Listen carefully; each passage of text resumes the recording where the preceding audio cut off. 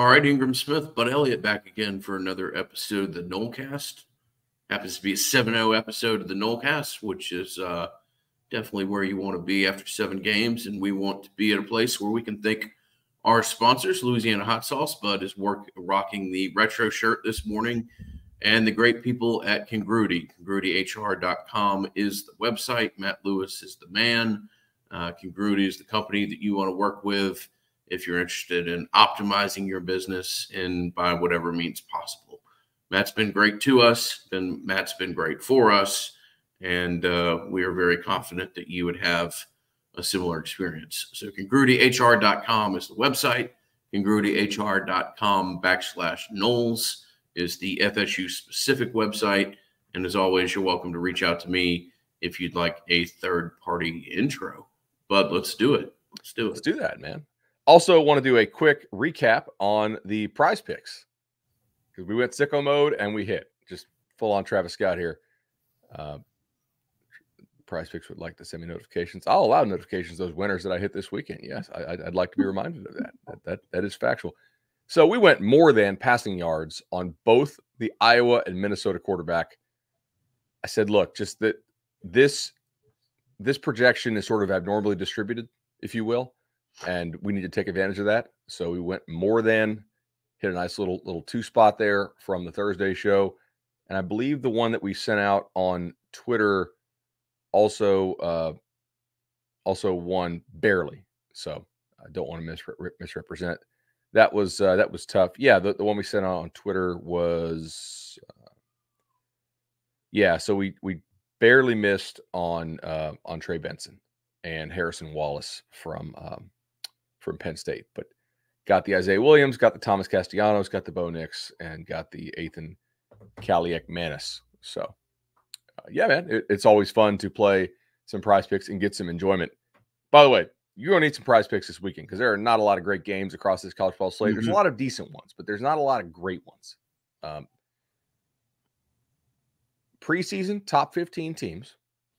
So from the AP poll, the original one, 77-1 when they are favored by 10 or more points.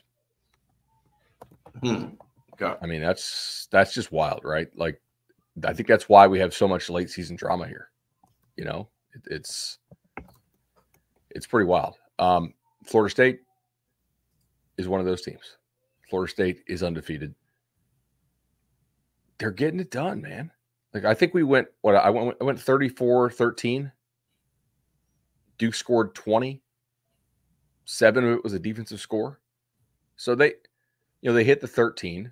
I thought this was a pretty good defensive effort overall, to be honest. The idea that you would have lost if Riley Leonard stays in the game, I personally think is silly. Mm-hmm. Would the game have been closer? Yeah, you probably don't really pile it on and blow him out if he stays in there. But there was also sort of like an exploratory period, I thought, in the opening of this game, because you're like, wow, okay, they're playing this kid. Interesting. Off what was a pretty serious ankle injury. It looked like, at least on the field. How well is he going to be able to throw and push off? How well is he able to move around? It turns out, like, on a straight line basis, he looked okay. On a moving laterally basis, not so much. Protecting himself basis, I don't know. He had 1 scramble on the night, and on a throwing basis, didn't look great, honestly. He's a savvy guy. I think he was probably making more checks at the line of scrimmage that the other kid couldn't make, for sure. Mm-hmm. But there was a bit of a feeling out period there. And I thought Mike showed tremendous faith and trust in his defense in going for some of those early 4th down calls. Right? That, hey, we like your ability to get stops down here in the red zone, especially in the low red zone. Like, that's showing good faith in them. I don't know. I've got a lot of thoughts on this game. Got a lot of thoughts on the landscape as a whole, the remaining schedule, sort of where this team is. What do you want to start with? Because I listened to the instant. I thought you did a great job. I appreciate that, bud. Yeah. I still have some mixed thoughts on this game. Haven't gone back and watched it again. Let's start on defense for Florida State. Continue the conversation about Leonard and some of the other things that they did, I also agree with you. I mean, it's easy to just look at a stat line, but wasn't like Leonard was 13 of 16 for 210 yards or something like that. The offense had a little bit of success in the opening drive. Excuse me. Kicked a field goal when it was available there, got a pick six, kicked another field goal. That was the offense. You weren't getting shredded by any means. And at the same time, I agree with you. When a team loses its quarterback, it's a big deal and tends to have some kind of outcome on the result. So don't want to be totally dismissive of it. And do just want to reiterate what we said before the game, because we said it before the game, and I still think it's true. And I think it's more true after having watched it. It's in the Duke podcast. I'm not a last name gentleman with last name Elko, whatever.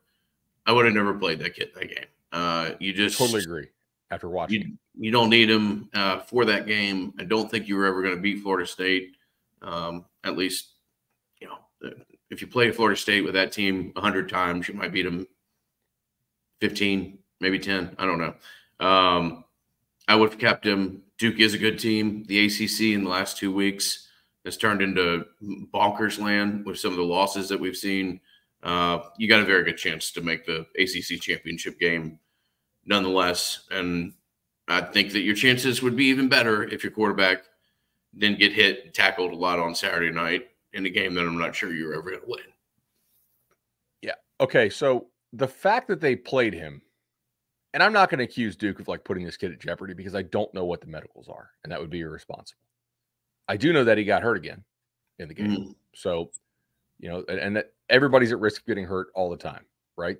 Johnny Wilson came back and got hurt again. So it's irresponsible to say stuff like that. In terms of having a really nice season, though, yes, beating FSU would be a huge capper on the season for Duke.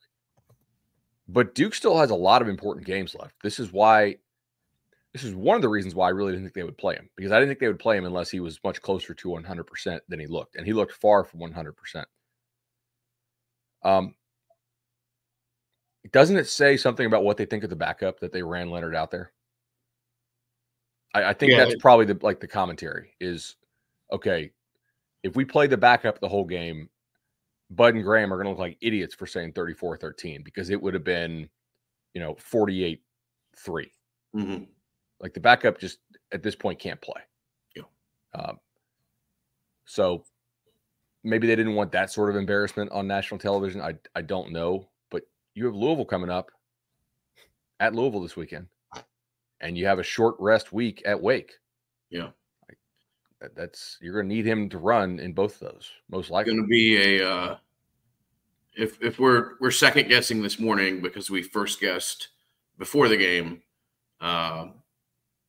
If you don't go and beat Louisville, then this conversation will be all the more magnified, and questions surrounding that will be significant. Now, the backup quarterback is limited. I mean, you could tell even in warm-ups. And I watched warm-ups more closely than I have for another team in a long time, just because you're trying to get a feel for what Leonard looked like. He's just not there. Just not there. Not ready to play. Doesn't have some of the decision-making, which is not something you can evaluate in warm-ups, but just doesn't have quite the arm talent that you're looking for a starting quarterback at this point in time. Yeah, Duke's good. Duke is solid. Duke's kids play hard. I certainly understand the idea that you don't just want to get thumped on national TV, but I like Duke's chances a lot more playing in Charlotte in December than I do in Doak Campbell in October. I still would have said, fine, you get us here. We're playing for the rematch. And if we beat you 10 or 15 times out of 100 here, yeah, maybe we beat you 25 times out of 100 in Charlotte at a neutral site game in December. So, Elko is an infinitely smarter man when it comes to football than I am. I'm not trying to sound like a know-it-all, but I would have never played this kid at all and would have just saved him and said, we hope to see you in December. No. Yep. Agreed on that. So with that framework, defensively, I thought it was a good effort overall. You hold Duke to 273.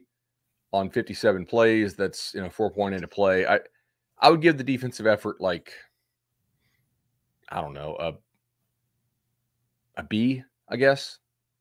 Right? Like, I think in order to get an A, you would playing with a full throated crowd in Doak. I'd want to see something, closer to like 225 yards against that Duke outfit. Maybe on the low 4 point something or high 3 point something yards per play allowed. Mm-hmm. But where were you on YPP again? 4.8. 4.8. Okay. So, yeah, I would say probably like a B effort for the defense. I have mixed thoughts on how it played out. So, on the one hand, I thought you got outcoached a little bit in terms of some of the run game stuff, but also just outplayed at times. Right? It is a bit concerning for future projections. Like, this is another data point we're going to put up here, and we're going to say, okay, they're able to run the ball on you some in terms of staying ahead of the chains with the run game. They're a very diverse run game. We covered that in the preview. They did a nice job scheming you on some stuff. They got some good angles. On the other hand, I really do think that, first of all, you did a great job of limiting explosive pass plays. Duke basically had nothing. 4 of their 6 explosive plays, I thought were almost like direct results of uncalled holding. Yeah. And I'm not trying to like bitch about holding here. And I got some crap on Twitter for this yesterday. But I've covered this league for 20 years now. All right, well, covered it, no, more like 15. There is a certain level of holding that if you are one of the lower end schools, and I've talked to defensive coaches at other schools, they know this, or at least they think they know. So I'm just passing on their opinion. But like the schools that recruit the really big time defensive linemen, they're going to get held. Mm-hmm. So that's FSU, Clemson, and Miami, and to a certain extent, NC State. Like when they're playing like the Wakes and the Dukes, and occasionally like a Cuse or a BC, they're going to get away with more because the refs are not going to call 10 holding penalties on these teams.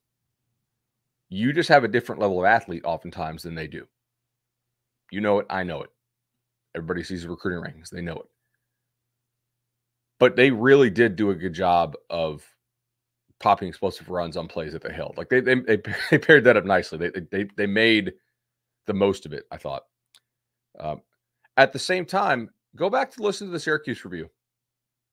Graham and I both complained about tackling, man. And tackling in this game was an issue again, both in terms of if you're in position, you got to get the guy down, and also being in position to make the tackle. Tackling 2 weeks in a row is a bit of concern of mine now. I don't know why this is. I don't think this team was really a bad tackling team through the first month, but I don't know. Like, why do you think that they're not getting guys on the ground? It seems to be that seems weird to me. Yeah, it's a good question. I mean, not to go super macro, but tackling in general has been on a steep decline in football for the past 15 or 20 years. And for some extent, I think it's probably the same reason here. I mean, I haven't been to practice, but I think it's maybe a little bit more restricted as to who you're tackling throughout the week-to-week just process of moving forward. And also, you're 7 games into a season. I don't know that anybody's playing with like a major injury, but a lot of people are playing with knocks, a lot of shoulder injuries, stuff like that, things that are shoulder bangs. I don't know if they shoulder injuries, but things that can limit your ability to wrap up. And I think you're seeing that in a little bit of some of your players. Nothing that you don't pick up throughout the course of a season, but some of the areas where you don't have maybe quite as much rotation and depth as you'd like, I think you're seeing a little bit of wear and tear on those units. I think that's fair. Cypress was an interesting player in this game. Mm-hmm. Cypress run defense gets somewhere between like a D and an F. It just bad angles, got to tackle, that not playing winning football from the corner position. I'm not expecting you to be an amazing run defender, but you got to give me better than that. Cypress pass defense, I thought he was all over the guys. I thought it was his best game. Yeah. It was that's interesting. Ventrell's a super strong, smart guy who maybe, I don't know. We all measure athletes differently and stuff like that, but just from a raw athletic perspective, Ventrell may be like top 3 or 4 athlete on the team. The guy squats more weight than you'd ever expect for somebody from that position. Super fast, smart kid. I don't know the kid. I'm not like best friends with him or whatever, but very sharp, mature kid who takes football very seriously. I was surprised to see him struggle as much as he did in aspects of the game on Saturday, and also was enthused. Thought he's, again, I'll just reiterate what I said. Thought it was his best game that he's played in garnet and gold as a pass defender. So got to get a little bit more consistency and continue to develop the pass defense if you're Ventrell. But yeah, a game of two polar opposites. So, linebacker. I thought honestly that your starters, Bethune and Deloach were fine. They did pick on Graham some. I know we've had a lot of questions in the chat, like, "Hey, what do you think about all these rotations?" Robert asked, "So, what do you think about playing so many different players significant snaps? How has this affected the snap count draft?" My God, we probably need to take a look at that. Actually, it's. I have a feeling that anybody that took like a defensive lineman with a massive snap count, other than Verse, is probably going to be overprojected. There is a level of rotation. And look, Odell is always going to rotate his guys, but almost hyper rotation this year, and it appears to be working. Also, it's a testament to guys like Malcolm Ray who have developed a need to be on the field. So they cycle through defensive linemen definitely, and they put kids out there at times that maybe make you do a double take, but it's where you are, and kids have earned playing time. So he was playing well. Well, to the defensive line point and the rotation point, like they kind of picked on Omar Graham a little bit. When he was in there, Duke knew it. I'll say that.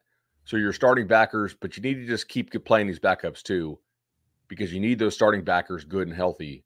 And I think they are very conscious of this. I think there is a bit of a load management type thing here, and I think they knew they were going to beat Duke, and that they wanted to stay fresh for the fourth quarter. And you want to get guys in early. And Adam Fuller talked about this yesterday in the press conference. He's like, "Hey, we do want our guys in for critical situations. Our studs in for critical situations," which, makes some sense. Defensive line rotation, it is nice to have, like, when somebody doesn't have a good game, you can have somebody else kind of show up. So, like, Farmer did not make himself any money on Saturday, right? Like, I know after the last 2 games against some really bad offenses, people were like, "Oh, Farmer, like he's going pro type stuff." Scouts were there for this one. I don't think he made himself a lot of money. Fisk picked up the slack. That's the guy that I think we thought we might get early in the year. Just the burst, the effort, the relentlessness.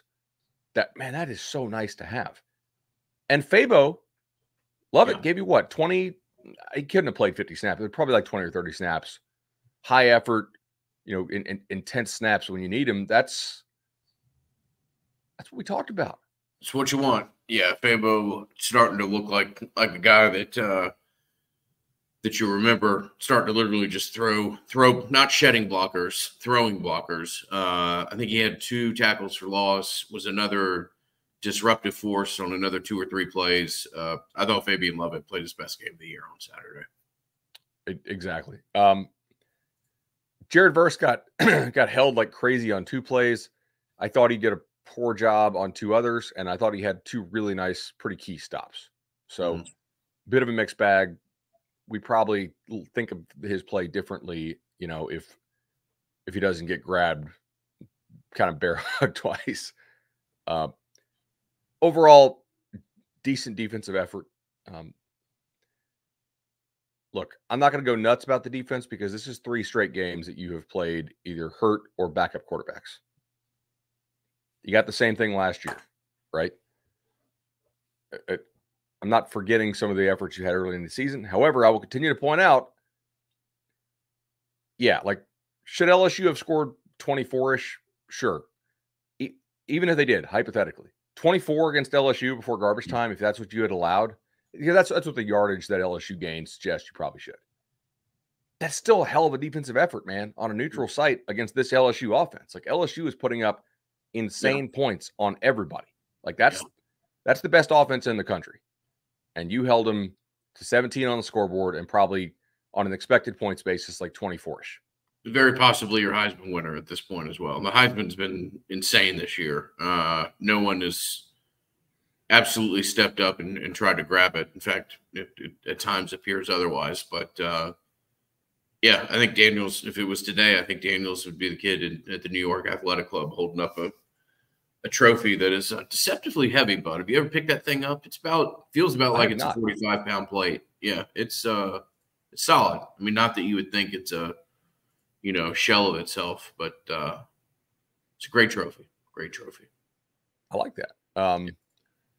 So yeah, I mean, Daniels is like, there's kind of 3 guys for the Heisman race right now that are really high up, and then there's a couple. There's a secondary group. McCarthy plus 240, Penix plus 320, Daniels plus 340. So like, we're kind of all roughly the same. Okay. McCarthy, by the way, one of the major questions I had with him was like, how would he look in a drop back standpoint as opposed to play action? Because last year he was number 1 in the country in play action passer rating, but he was like 50th without play action. This year he's number 1. So, like, former 5-star quarterback for Michigan now looks like he's figured it out, and that's pretty scary. Like, I despite all the sign stealing stuff, I do have Michigan as my number 1 team, like by a point over Georgia. But there's a lot of guys still like Jordan. I know this sounds crazy. Jordan's 5th in the Heisman odds. Florida State is now favored to go undefeated, very slightly, but it's like 52% now in Vegas. Whereas like 2 weeks ago, they were like 40%. If you get a couple guys mess around, Miami game, we can in time. Let's go look at what Clemson ran for in that game, and I think you can start to see where the concerns will stem from. Miami's going to be a real ass test, definitely. Yeah. Exactly. Like, you're a very good team. You're not a great team. I think is pretty fair to say, and you're a hell of a lot better than you were in 2020, 2021, and I think you're decidedly better than you were in 22. Like, the team is improving every single year. But yeah, there are real tests left for sure. Let's talk a little offense. Before we do, though, I want to talk something legendary home loans. 844 FSU loan, 844 FSU loan. I don't know if we have Chad in the chat today, but Chad and Shannon do a tremendous job, honestly. And I mean, I've used them twice.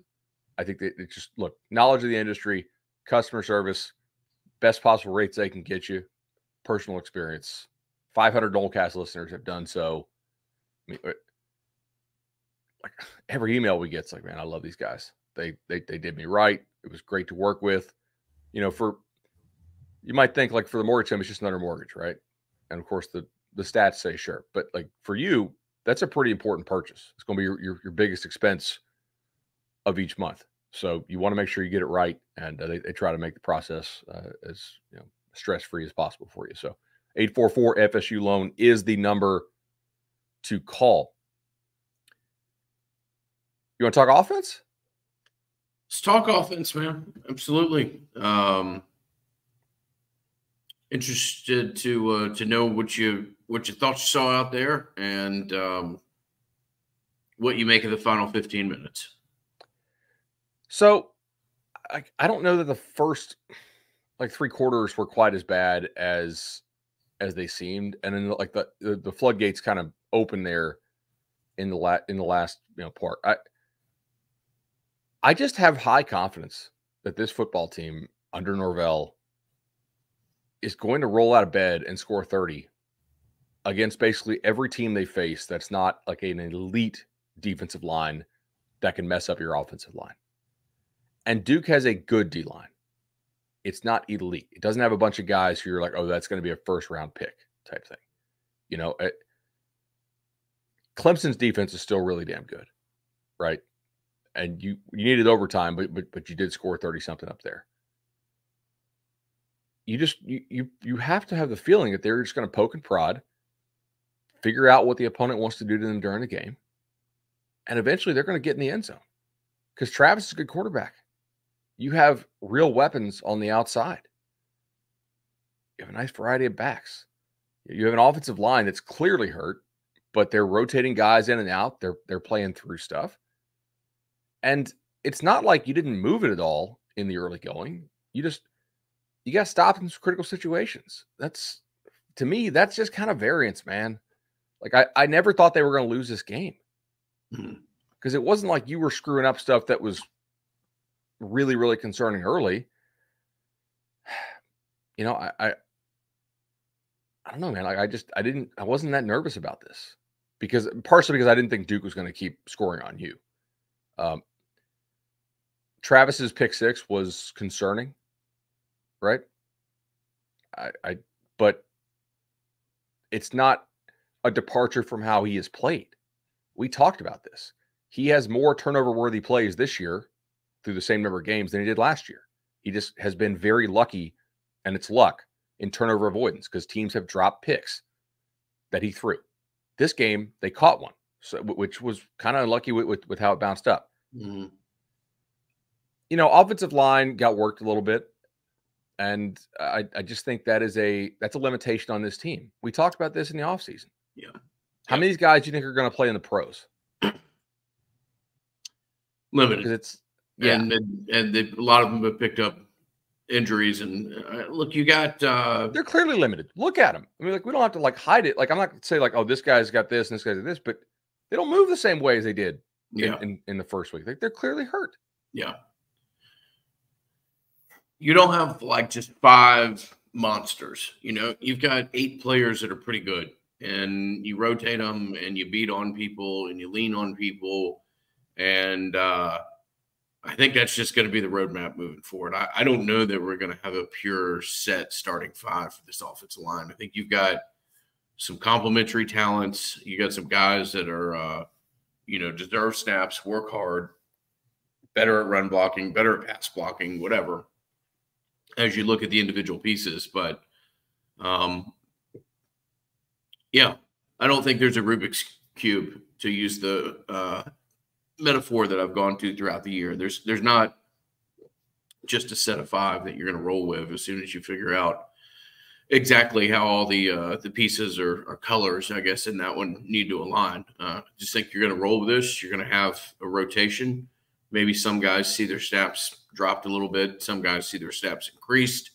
I think this is just what you are. You know, you got 8 guys who are good players, but you just, I said in the instant that Saturday night for me was another reality setter of what this offense can be when it's great and Jordan is running, but also just the reference that I made to the Miami game 3 minutes ago. You know, you're going to struggle with defensive lines that are good, very good, or excellent, and you're going to have to go ahead and plan for that. You know, I would imagine that against Miami, probably going to need to spread the ball around a decent amount and try to spread the ball all over the field, not spread the ball a decent amount, meaning to different pieces, but literally have to spread the field and operate as such. I'm not trying to gas Miami too much, but dude, just watch them. You're gonna have a hard time establishing a run game against Miami. So interested to see what the game plan is for that. And that's, 3 games away at this point. So not something we need to spend too much time on. Yeah, and like to the point here, LA the God, Bud, given how every other top 10 team outside of Michigan has struggled with inferior opponents and showed inconsistencies in offense just like us, do you still think this team can't win a natty? Yeah, I think it's really unlikely that they would actually hoist the trophy at the end. And part of it's because of the offensive line. I think they would get wrecked in one of the two play. Like if they won the first playoff game, I think they'd probably get wrecked in the second. You need more pros. You need more special big bodies on this team. They got a lot of experience. They don't have a lot of pro bodies. And the teams that win the titles have pro players on the lines of scrimmage. I don't know how many, more clearly I can say that. I think you're a very legitimate contender for the playoff, right? But there is a reason why where you are in the national championship odds has a clear separation from where you are in the make the playoff odds. I think on a power rating standpoint, you could tell me this team is somewhere between the third best and the 12th best team in the country, because I think they're all jumbled very closely. And I think that's very fair. If they played Penn State tomorrow, I'd have FSU favored by a point. If they played Oregon and Washington tomorrow, I'd have FSU favored by a point. If they played Georgia or Michigan tomorrow, I would have FSU as an underdog of more than a touchdown because of the lines of scrimmage. Honestly, so yeah, I'm not trying to be a Debbie Downer there, and things happen. And maybe you have a game where Jordan and Keon just go absolutely insane, and it's very possible. I think you would need two of them if you're going to win a national title back-to-back under immense pressure, because Duke handled your offensive line largely. Yeah. And Mike can't coach around that if you're getting wrecked up front. He can do it against this, but it's not. Yeah. And I agree with you on Miami, but Miami's safeties did not get tested by Clemson. Carolina embarrassed those guys. Mm-hmm. Yeah, good point. There is a different passing element to what you have than what Clemson has. Yeah, good point.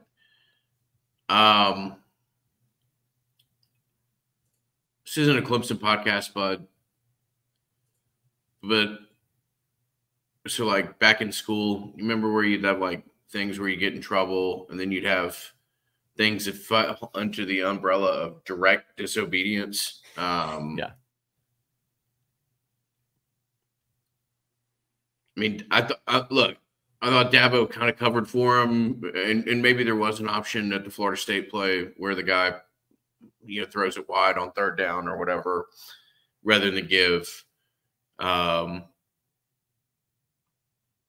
don't know how you play that kid, and I don't want to bemoan too much, but if you're literally just improvising as a quarterback and not running the play, it'll be very interesting to see how that works.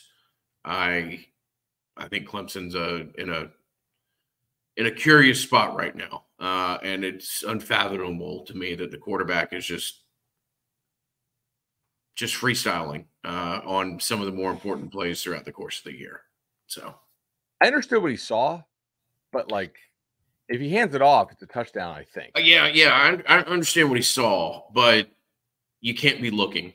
Does that make sense? I see what you saw, but if the call's a handoff, then you don't need to be trying to read anybody to begin with. So that's an interesting situation. Very, very interesting situation. Yeah, no, I completely agree. Overall, I thought Jordan played pretty well in this game. Duke really made a concerted effort to double Keon. I think that's reflected. We didn't even see him forcing the ball to Keon, right? There's the one catch over the middle where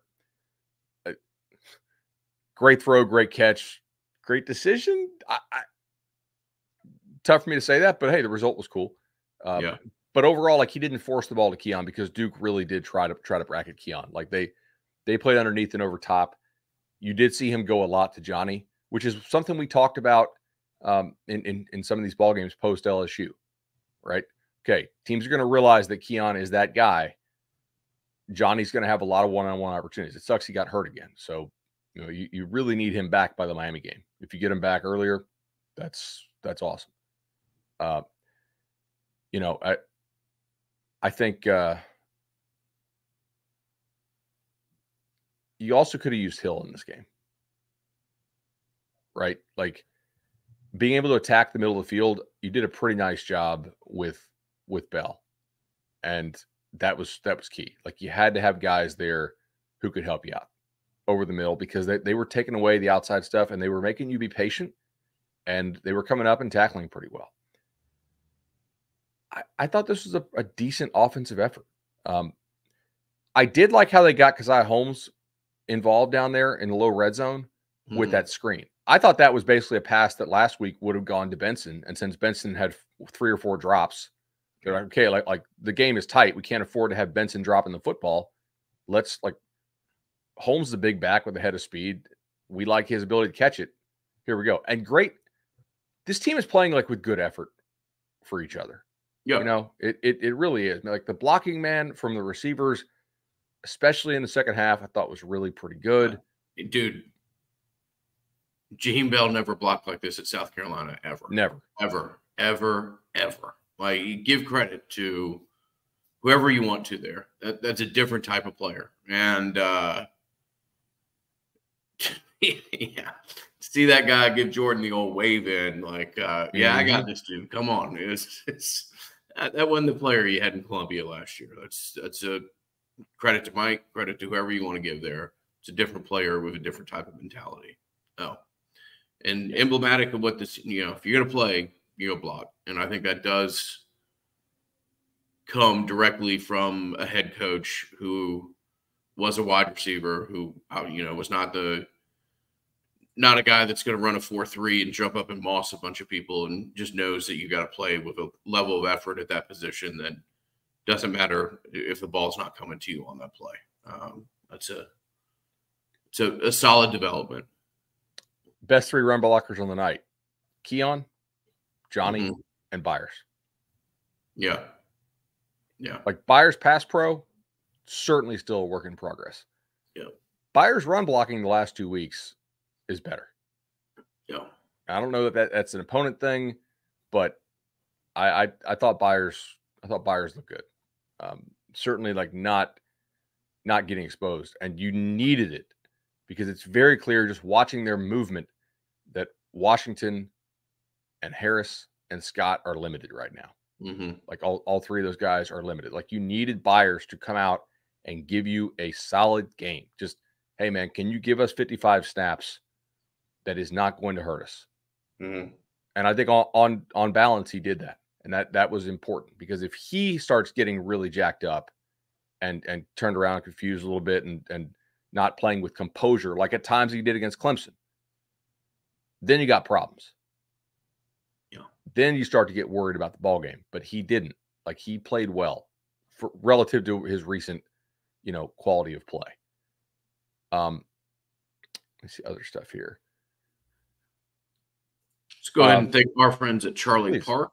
Charlie Park, Tallahassee's best rooftop bar. Charlie Park, really one of Tallahassee's best culinary experiences in general. There's really, I would put Charlie Park and then a Italian place that's on Monroe there as your 2 best places, or at least my 2 favorite places. Fantastic food and drink options, but just wonderful scenery, great people.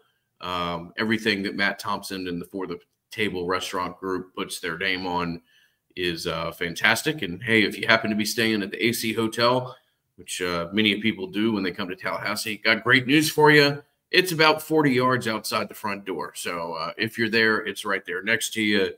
Charlie Park, fantastic place we'd recommend reservations for. Even when I went up there after the Syracuse game, it was more or less booked up. So put the reservation in, go enjoy it. It's a fantastic place, and we thank them for their longstanding and unwavering support of the Nolecast. Do you know who did not give a solid effort in pass blocking? Who is that? The right side of Duke's offensive line. Like, you might think FSU had some struggles in this game. At times they did. Yeah. Duke's offensive line was non-competitive in pass. Left guard had his hands full with 55 as well. Yeah. Yeah. Ooh. Yeah. And Peyton abused that right tackle. Like, I hope he studies. Like, Duke's a good degree. Because Peyton smoked him. Like, that was a night. That's what you need at a Pat Peyton if your running mate Jared Verse getting held like crazy. Right? Like, that's good. Fuller also talked about yesterday in the presser, like, your job is to fight through blocks, right? And if you are getting held, got to sell it a little better than they did at times, which is true, right? So I thought Jordan with the run game, they use Jordan in a little more like variety of read stuff. They don't always break it out. Like, in what games this year has Jordan not got dinged up somehow, right? So I don't think that they really want him on as many designed runs as, you know, as maybe you'd like to see if you're trying to have him win by 50. But late in the game, like Duke was not playing QB keep much at all, and they broke it out, right? Like I also thought that while Duke did a good job of formationing the Noles early for looks, the Noles did a good job of formationing Duke late, right? Like some of these looks they gave, they clearly said, okay, and this is in-game coaching and adjustments. Okay, Duke, when we do this, Duke is generally aligning like this. We're getting this look like this. What can we run out of this look? And part of this is just paper, rock, scissors, right? There is some randomness to play calling. You call this, they call that. Up in your booth, you're like, oh, we got this. Up in their booth, they're like, oh, shit. Ooh, man, like, do we take the time out? Can our kids adjust this? Because that's kind of how it is sometimes, right? And I think a couple of those times, FSU almost certainly knew in the booth, oh, this is scoring. Just because of how Duke aligns, whether they tip the blitz or not. There's a couple things you're like, okay, so we're +1, we're +1 here, +2 angles. This, unless somebody really messes up, like you'd have to have a whiff for this play not to score. Don't drop it, Bo. Yes, okay, exactly. To use a old cut, but yes, absolutely. That was 2010 up there? 10 or 9, but yeah. That had to be 2009 because it was that was the year the defense was just horrendous. Yeah. They thought they had to score 50 at UNC. Yes. That is a reference to a comment that your offensive coordinator makes, like as a ball snapped, because he realizes that Bo Relaford is going to be wildly open on this play. And I can't remember if that went for a touchdown or if it just went for 40 yards or whatever, but it was you knew what you're going to have, and you knew you're going to have an opportunity with your tight end Bo Relaford. Yeah, 100%. And then you won that game 30-27. That was Christian Ponder. That was some of my favorite Jimbo. Just knowing that he was going to have to score and embracing it, and that was a different day. Fun times. Did 09 also have the UNC game, the comeback against UNC? What year was that? I think that was the year later, right? Okay. So, Ponder. Ponder went for 395 in that ball game. That was pretty solid. TJ Yates went for 64 yards. It's kind of a weird box score there. Ponder went, I think he was either perfect in the second half or maybe 16-17 or whatever. It was one of the best short, condensed performances that you've seen from somebody. So you were down, 17-6 at the half. Yeah. Rod Owens catches the 98-yarder. 98-yarder from Rod, from old school. Yeah. Nice. They ran for 238. You had some defensive ends that I'm not really sure would even be walk-ons on this team. Trying to play out there. That was an interesting time. Man, it is. Yeah. So going forward with the offense, this would be a good time for Kentron Poitier to step up. If you get Hill back, this would be, this would be a good time to do that, right?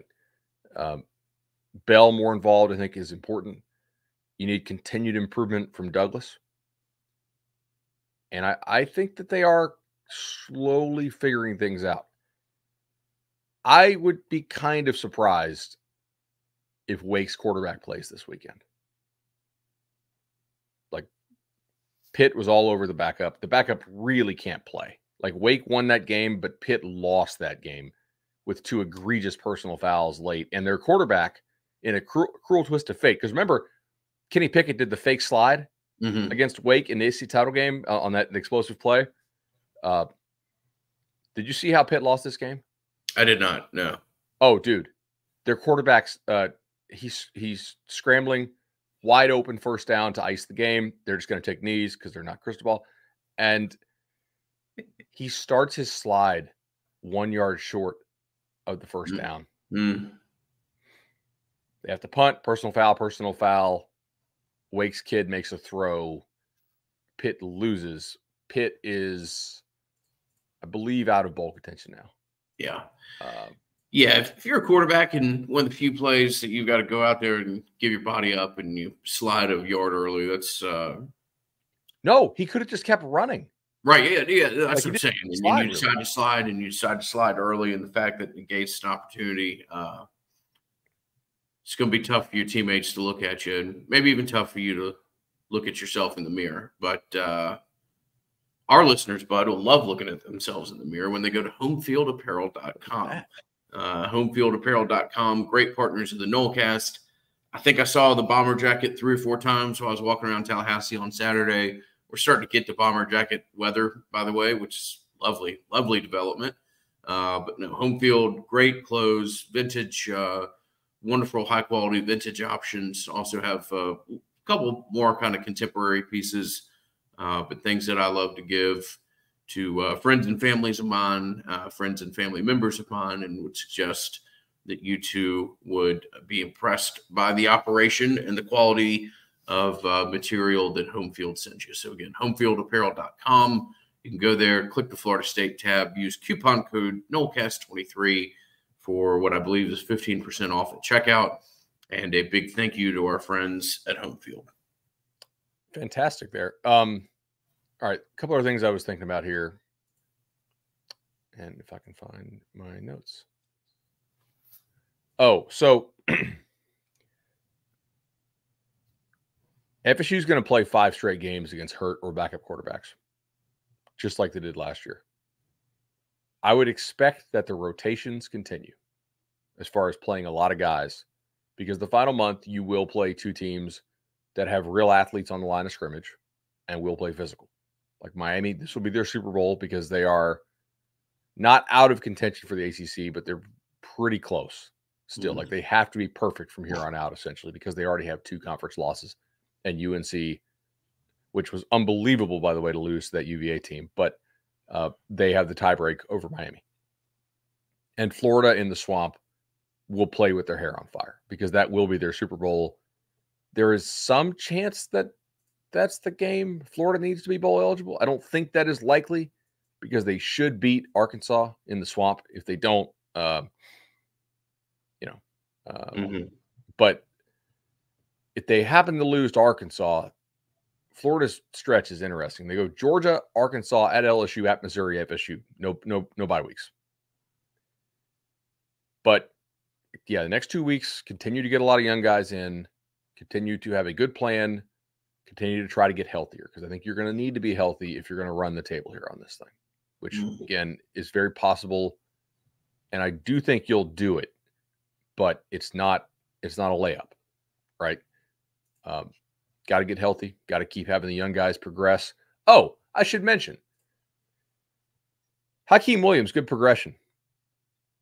Early on, blocking well. In that LSU game, blocking really well. Then he, has a nice catch. Then he scores. When Johnny goes down, you saw who they went to. Yeah. Man, I was really high on Hakeem Williams' ceiling. I did not anticipate, based on, he didn't show up in amazing shape to school, right? And he was very raw coming out. Like his grade was like as a projection. I did not anticipate him playing this much early. Like he played meaningful snaps and played with good effort and caught the football. Like that's a very positive sign for this football team next year. And maybe this year. Yeah. Great development from Hakeem. Love what you see from him. Love the effort that he's getting to you. But I hate to do this, but there's literally 2 people in the world that I would take a phone call at any time. I understand that. All right. I'll land this thing. All right. We got congruity. All right. We hit congruity off the jump. We did home field. Ad reads are done. We're good. Ad reads are done. Okay. So all right. Everybody stick around. We do have a couple people asking some stuff about recruiting, and we got some people asking some stuff about the fourth down calls. So, yeah, let's do both. Okay, so on the fourth down calls, there is not an instance this year in any of the databases that I know about where a coach made an incorrect call to go for it in like a non-garbage time situation, okay? Coaches should be going for it more than they are. Mike Norvell consistently grades out as one of the best game managers out there. Over the course of several seasons, Mike's game management approach is going to be worth an extra win, okay? The amount of win probability he adds based on the decision, not the result, just based on the decision itself, consistently and how he manages games, it's not like the pure play to the blackjack card optimal approach, but it's about as close as you're going to get out there in football. Yes, going for it on 4th and 1 at your own 36 is a clear go, okay? It's a leak in your game to punt that ball. It's more of a gamble to punt that ball. We need to flip the narrative here on how we address these terms, because for 40 or 50 years, people don't understand, what the math is on this stuff. Now that they do, if you have a coach who gets it, it's an advantage for you. If you have a coach who doesn't get it, it's a disadvantage for you. Hello, Texas A&M, by the way. The fact that you didn't get it is not reflective on the decision, right? You're going to miss some of those. It's okay. You have to understand what the value of each yard marker is. 4th and 1 at your own 36 is a clear go. It just is. You need to value each possession. You need to start thinking in your brain like punting is a turnover. Now, maybe not a bad turnover, but still, there are turnovers and there are turnovers. But punting there is considered a turnover, right? You absolutely go for it.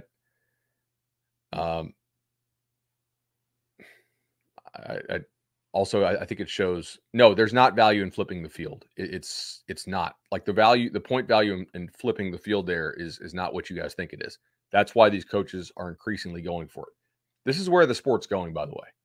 Like the sport right now is in the spot where, remember like how bunting was in baseball in like the early 2000s? And like there are still some old school managers who bunted, and increasingly the front offices who were filled with guys who were really smart, and they had the models and like they understand the impact of the decisions. And increasingly they were like, hey man, if you want to coach for us, if we're spending $180 million to put together this roster, you cannot be screwing up our efforts with this insane bunting stuff and giving away win probability by giving away outs. That's essentially the way you need to start thinking about these fourth downs. I didn't think either of these calls were at all debatable, right? They're not. Now, if it's like 4th and 5 on your own 36, I might have a little more problem with that, right? And yes, people are like, oh, well, the computers and nerds and math and stuff. Yeah, not a lot of dumb guys getting rich, right? That's what I'll say on that. So, yeah. Anyway, I checked with a guy that I know who runs one of the major analytics firm out there that all these schools subscribe to. In their model, which I know FSU's is really similar, it's a clear go. So that's what I'm going to base that off. Anyway, let's talk some recruiting, won't we? That sounds fun. So Florida State had a pretty solid week in recruiting there. They're now up to 4th in the 247 Sports team composite rankings, just behind the Gators and Ohio State, and way behind behind Georgia, but nobody's catching Georgia this year. Florida State adds Armando Blunt from Miami Central. This is a kid I'm pretty high on, right? He was a 2025 kid who just reclassed to 2024. He got his new ranking in the 2024 class.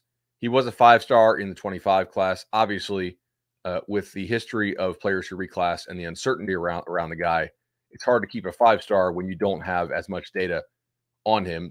24/7 Sports still, to show how much they love this kid, kept him in the top 40 nationally as a reclassed prospect. That's a nice win. That's a player who I think FSU really thought they were going to get. Then he committed to Miami. The Rock tweets about him, and the Noles are able to flip him. The games got played. I do think that results on the field matter, both in terms of how much playing time some of these young guys are getting. The development there of Pat Payton, I think, helps you in this. And Florida State's just kind of holistic approach. Obviously, Norvell has to be one of your better recruiters, I think, on some of these. I've seen Blunt, excuse me, a couple times in person. I find this guy to be incredibly coachable. I know that the staff at the Under Armour camp down there in Miami that we went to back in like February or March, whenever that was really impressed. Just, he got it. He got it quickly. He understood what they wanted him to do. He's a really quality athlete, good body control guy. And I think of him as like an incredibly high floor prospect and a player who I think has a chance to help you play early. You know, I mean, he's a dude who I think, if he's not done growing, could end up being like, you know, maybe 6'4", maybe gets like 6'4.25", who knows? Maybe get another inch out of him. I think he's a guy who's going to play, you know, maybe at that 270 range. I think he's a dude who can play with some power in the rush, a guy that understands how to bend and play with leverage, and somebody who I think is going to win in the pass rush game with his hands to defeat blocks, right? Go watch the Bama strip sack against Tennessee this weekend. 41 comes around the edge, and that little chop move he does is really impressive. Like, Blunt cares about details. It just, I don't know, man. You do this for a long time, you pick up on things. And some of these guys go through the drills, but they're not listening. Blunt was going through the drills and trying to really understand what the purpose of each drill was. He was first in line every single time. Sprinting back to the back, you know, makes sense. It's impressive. I think this is an important get for them. Recruiting is also a zero-sum game. So you are taking one from Miami. That's important. Mario Cristobal talks about how that's a line of scrimmage program. And I think it is. And you guys, if you watched Cover 3, you know my thoughts on Miami's recruiting, right? Like, I have no doubt that Cristobal is going to recruit well. I don't think any head coach in the sport puts in more effort or demands more of his staff in recruiting than Mario does. And that's both a good and a bad thing. Like, you grind on your guys, but also, like, he demands more of himself, I think, as a recruiter. Anybody I've ever heard about, just from the behind the scenes stuff you hear. But if it's a lot line of scrimmage game, you know, Miami has one player who's 4 or 5 star in their class right now, who's more than 250 pounds. Now, last year, Miami did a great job, and they have beaten you repeatedly in recent years. Nigel Kelly comes to mind, right? They killed it on the offensive line. I said after signing day, like, you need to start worried about Miami a little bit, because they have a real chance to just physically beat you up on the line of scrimmage with the way they're recruiting. This is a big one for FSU, because we'll talk about it in a minute, but they had some losses this week too. Are you building a team, or are you building a program? Understand what you can get out of the portal likely, and understand what you can't. Ask Ohio State what it's like to have to go to the portal for linemen, right? Did you watch that on Saturday? They didn't exactly hit in the transfer portal at offensive tackle. It's hard to find, you know, big time stuff in the portal all the time. You need to understand that you've been both good and lucky in the portal so far, and you need to have an honest conversation with yourself. And I think they do inside that building about how sustainable and repeatable that is. In some ways, it's very sustainable because you now have a great product to sell track record wise. Hey, come here as a transfer. We don't play favorites. We're going to give you an equal opportunity, blah, blah, blah. I mean, you also have a chance to flip Artavis Jones, which would mean that the Canes would then have 0 players over 250 who are rated 4 and 5 stars. Those are the guys I really care about. You know, the really big time. Not that Artavis Jones is like crazy big time, but like he's, you know, he's a defensive lineman that you'd rather have in your class than not, because he has the upside to potentially develop into something. And if he does develop, that's the type of player it's very hard to find in the portal, right? You have to keep trying to stack talented bodies in this thing because, again, are you building a team or are you building a program?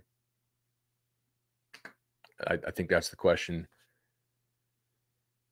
You know, I think that's a question you have to think about. And I think that, you know, that's the question Mike has to ask himself, right? They're not up to number 4 in the country. Like, that's what you want to see. That's the progression that you want.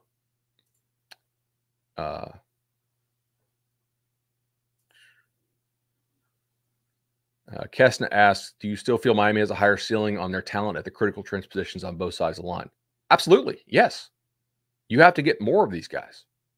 They out-recruited you badly on lines of scrimmage last 2 years. They, like, going forward, they have the potential. Like, if you're projecting it out, yes, Miami's going to be better than you on the lines of scrimmage just based on what they brought in high school. Now, you have to keep stemming the tide. You have to flip this thing.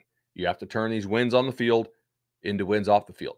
I think Blunt is a pretty good sign of that. You need more of it. Got to have more of it.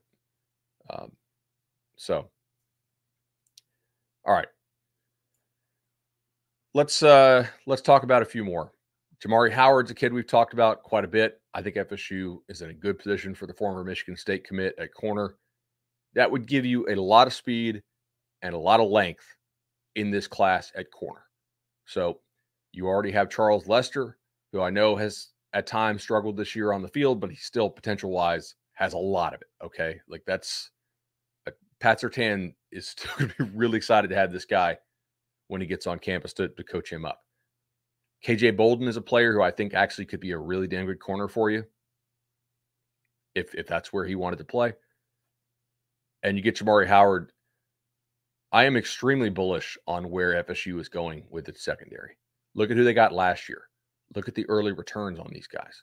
They're already playing for you, and in some cases playing like meaningful minutes for you. Or not minutes, it's not basketball, snaps. That's encouraging, right? I like where this team is going. I mean, you're like, one of the questions you have about Norvell and his staff are the ability to win some of these high-level recruiting battles. Obviously, I think just look at the national recognition they get. Like, FSU's NIL is really good. I think they were ahead of the curve on that in many ways. I mean, 4th in the country is really good. You're going to finish top 10 for sure. You definitely have a shot to finish top 5. There's some shot you finish top 3 actually. And I really think it is possible. Certain positions you have to recruit better. I think most of those positions are on defense. And you had a loss this week in LJ McCray, who is, you know, top 5 player nationally, defensive lineman out of Daytona. Absolute stud. A guy that we watched in camps, like, oh my God, this guy is freaky with that size and athleticism. But he had not really turned that on into as much on-field production as a junior. As a senior, and we really do value senior production too. Like, I think it matters a whole lot because you want to see that progression. The best guys generally go out with a bang. They dominate that senior year because they're just that much physically better than everybody else. If you're not dominating as a senior, to me, it's a major red flag. And McCray did. Like, McCray smoked some quite good players, guys, this year. He's a real deal guy, and it's going to be a pain in the ass to play against him if you're a Knoll, because he picked Florida.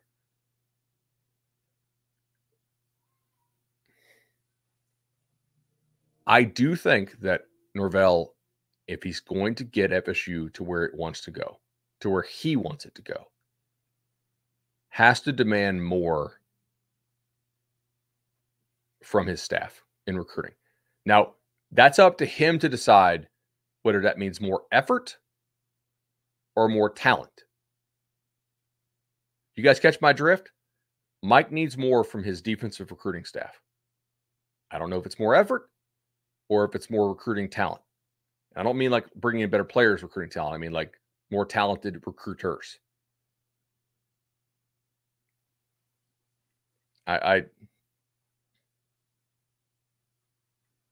That's basically what I'm going to say on that. You guys can read into that as much as you want. They need more guys that they can be confident if they put on a recruitment can get it done. To where, you know, your aces on the staff don't have to come in. You know, with the baseball playoffs going on,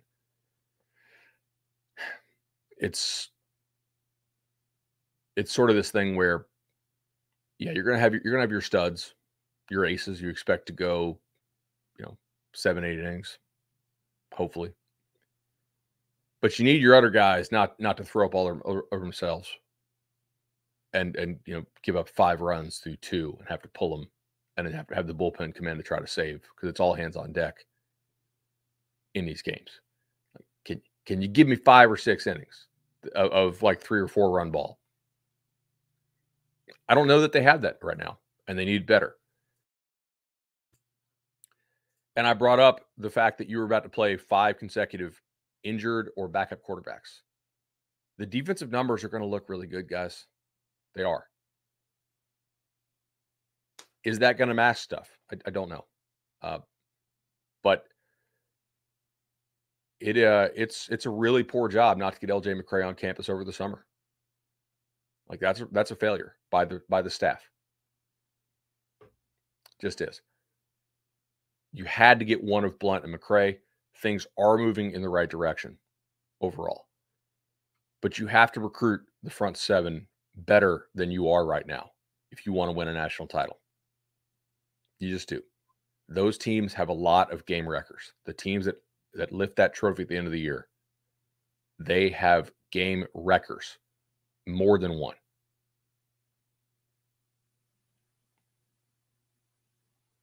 You need more of those, but you are moving in the right directions. It's like this is not a criticism. I'm just saying, like, how many of those guys in the defensive staff do you really trust can go get it done for you? I don't know. That's up for Mike Norvell to decide. But it is clear to me that he will have to make a decision there. And his evaluation on that is probably going to be better than mine is, because he works for those guys every single day in that office. So are you demanding more effort, or are you demanding better recruiters? I don't know. Let's see here. FSU has a really good shot to finish top 5, some shot to finish top 3. Do I think FSU can land Zay Mency? Yeah. Pretty talented safety. I do. I think there's some chance at it. Blue chip ratio wise, you're still looking really good. Elijah Moore got bumped up to 4-star status. LaWayne McCoy, 24/7 Sports remains high on him. Had some people ask about Jason Zandamela, the really talented center from Clearwater who's committed to USC. USC is having a bit of a down year this year. They already have 2 losses, but they don't look very good. They look unserious. Lincoln Riley skipped his press, like little coach's show last night. Said he was under the weather. Maybe he was. They didn't make any players available last Saturday night after they lost. They just seemed to be a bit unserious.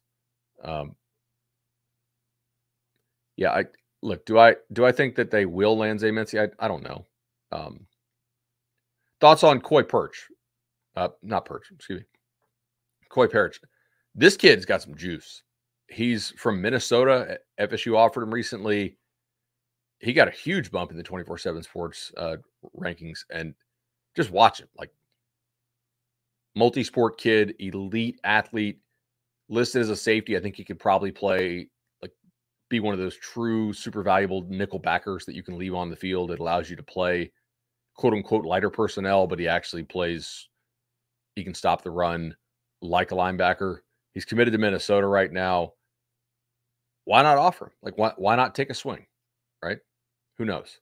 You pulled Jermaine Johnson, who you didn't pull him from Minnesota, but he was from Minnesota.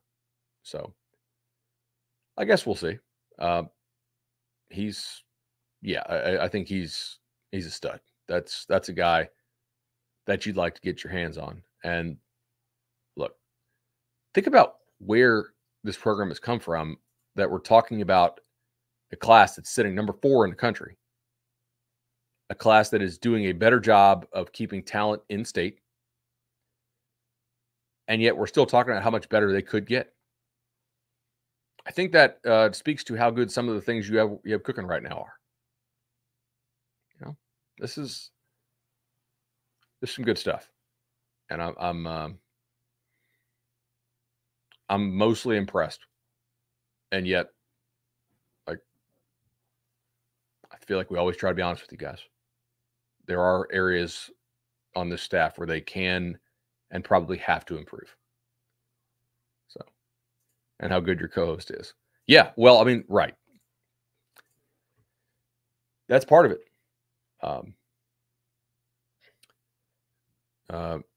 Adam Brown says, "Have you seen Jones's?" That's Artavis Jones' senior tape. He said, "Have heard it's poor." Look, I don't think he's an early impact guy. I think he's a guy that you need to get in and develop, right? Would Denos be a good get for us? Yeah. Again, you need to stack these bodies who have a real chance to play, right? You see a kid, you see some skills that he demonstrates that he owns, and you see, okay, can you develop him into that? It's a numbers game. There are very few guys where it's like there's no doubt he's going to be a hit. You have to stack a lot of the big bodies who have a chance to be really damn good, so that you don't have to rely on the portal. Because I have like max confidence that FSU can get guys from the portal, but the guys have to actually be in the portal. Does that make sense? Sometimes the portal crop is just not good. This year at offensive tackle, if you really needed a good one, you were kind of screwed. This year at linebacker in the portal, it actually was not all that great. Safety was not particularly good. So, yeah, we'll watch how these teams do down the stretch that you're competing against. I think FSU has a pretty nice shot, maybe to get a couple more flips. We're at an hour and 11, so I appreciate everybody watching. And this has been a whole lot of fun. Florida State's an undefeated team with a top 5 recruiting class. Very personable head coach, getting a whole lot of media love right now. It's hard to beat, man. Hard to beat. Cool. You guys have a good one.